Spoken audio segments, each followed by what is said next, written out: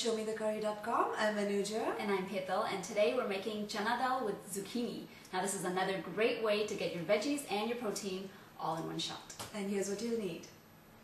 1 cup Channa Daal, 2 small zucchini, diced, approximately half a pound, 3 cups water, salt to taste, 1/4 teaspoon turmeric powder, 1 tablespoon oil, 1/2 teaspoon cumin seeds, 1 pinch asafoetida or hing, 2 cloves garlic finely chopped, 1 teaspoon grated ginger, green chilies to taste, 1/2 a medium onion finely chopped, 1 medium tomato diced, cilantro finely chopped for garnishing. For the Channa Daal, we've gone ahead and washed our Channa Daal very well, and we've soaked it for approximately an hour, and we've drained out the water, and we're going to just go ahead and put it in the pressure cooker.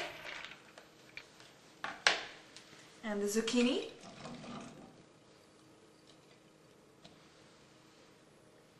the water,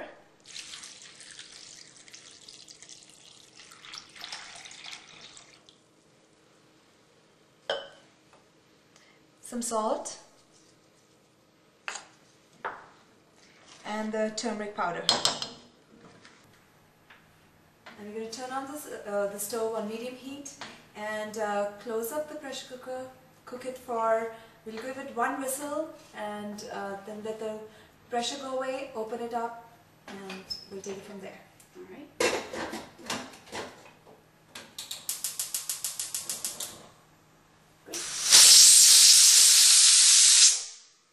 Okay, it's whistled once, so we'll go ahead and switch off our stove. So while the pressure is actually going down on the pressure cooker, we're going to go ahead and start off on our seasoning. We've got a skillet on medium heat. We're going to go ahead and put in the oil. Now this is the tadka. We're using oil for this, but it's absolutely okay to use ghee. Entirely your choice. Alright, it's hot. We're going to go ahead and put in the cumin seeds and allow them to sizzle. The cumin has such a wonderful aroma. It's almost like a smoky, yes, a smoky flavor. very it's nice. really nice. Beautiful. Alright, I think we're ready for the asafoetida. Now asafoetida is good for digestion, and Channa Daal is a little heavier dal, so this will kind of help with that. And here's the onions.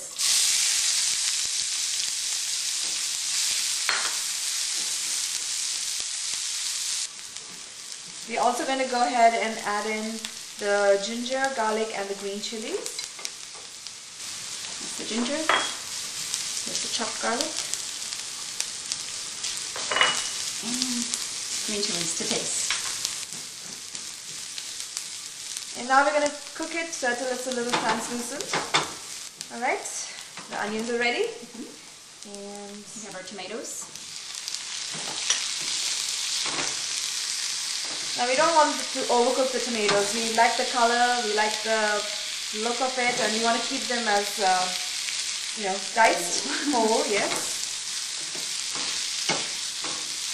So just a minute or so. Okay, that looks just about done, so we're going to check on our dal. Wow. Perfect.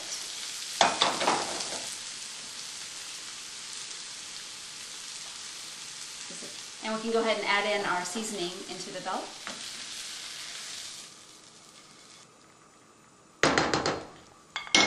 Give it a good mix, and we're going to cook it for another 5-6 minutes. And Channa Daal actually soaks in a lot of water, so it may look like a lot right now, but after the 5 minutes of cooking, it'll all be good. Yes. It's actually such a pretty color. Yeah. The zucchini and the tomatoes. Tomatoes, yeah, yes, very that's pretty combination. Yep, I love it.